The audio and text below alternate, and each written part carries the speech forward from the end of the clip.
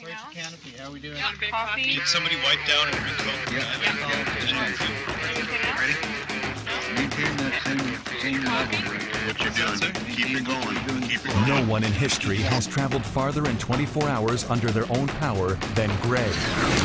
In July of 2006, Greg made history by pedaling his human-powered vehicle an incredible 650 miles in just one day, setting a new world record. I am wedged into a capsule that fits my entire body so tightly. My shoulders and my elbows are bleeding from constantly rubbing on the sides of the carbon fiber capsule shell.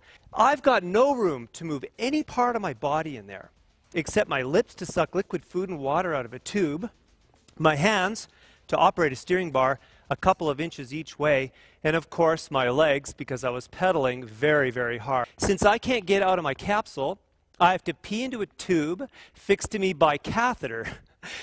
I'm drinking liquid food and water out of one tube, right, and just praying that my pit crew hasn't somehow mixed up those tubes in there. Yeah, it was a mess of tubes inside that thing. When I got the bike of my dreams, it was a CCM Mustang 3-speed. Who remembers? Who had one of those bikes? Yeah. Man, I love that bike. Had the 3-speed stick shift. I got going again, back up to my speed after another 10 minutes. The handlebars snap right into my hands.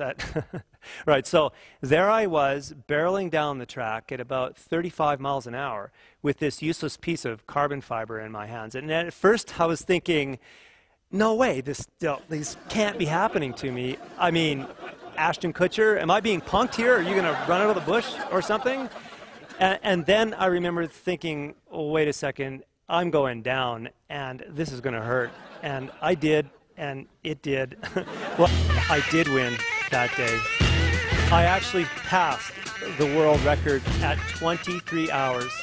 And by the time the atomic clock that we were using to time the event finally ticked over to 24 hours, I had set my first world record.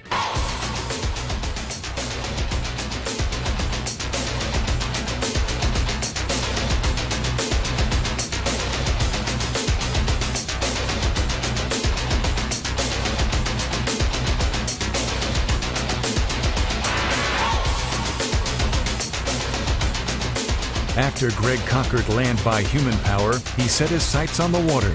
In June of 2007, Greg got into the Guinness Book of World Records for the second time by pedaling his custom-made human-powered boat an incredible 108 miles in 24 hours.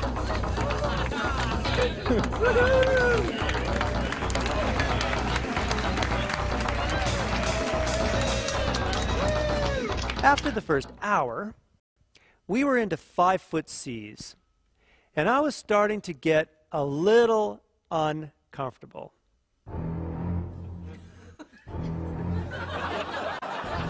After the second hour, we were into 10-foot seas. By the fourth hour, I was 15 miles out into the Pacific Ocean.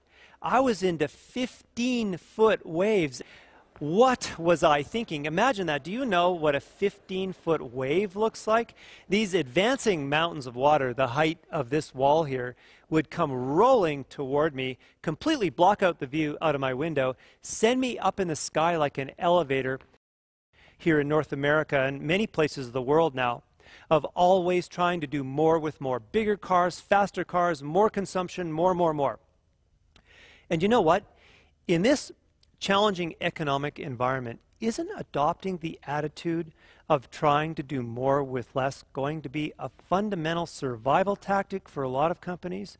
The result, in the end, was probably that Critical Power 2 was the fastest pedal-powered boat on the planet. But the verdict, unfortunately, was the same, that I would need to increase my effort level by about 15% to beat Carter's kayak. And that seemed impossible. So what did I do? I went for it, of course.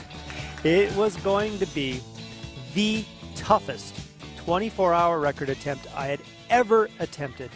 And I was going to have to go all out from the start to the finish. There was no other way. This was going to be an ultramarathon at sprint speed. I crossed that start line at an intensity that was unthinkable, and I hung on for dear life.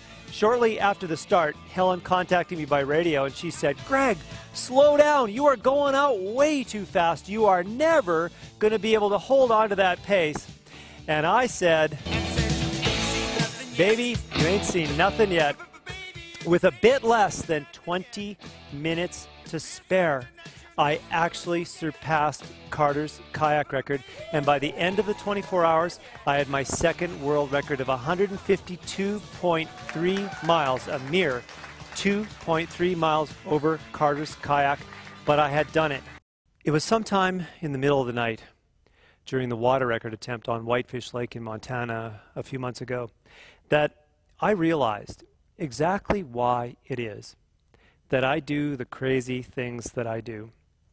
I was in the middle of the lake, and I was hammering away on my pedals, and I was fighting my fatigue, and I was breathing hard, and listening to music on my iPod. And I turned the lights off on my boat. Now, this was long after the sun had set, and the moon was still hidden behind a mountain, so it was very, very, very dark out. And the water was just sparkling, and the stars were like a million jewels shining in the sky. Absolutely surreal. It was amazing. When was the last time you stayed up all night long just to watch the stars? And then, right in front of my eyes, I saw two massive meteorites blaze right across the night sky. We're talking full-on fireballs here that left smoke trails and everything. It was absolutely spectacular. I couldn't believe it. At that moment, I could have cared less about breaking Carter's record. And I knew that this was what it was all about. You know, the world and our lives are full of amazing possibilities, and most of us experience so little of it. When you step out there and you bite off more than you can chew, your boldness exposes you to this hidden magical part of life, and this hidden magical part of you too.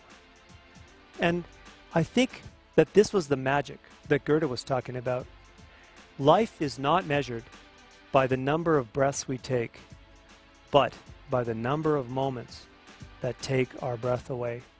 When your destination is bold, your journey will be epic. Thank you very much.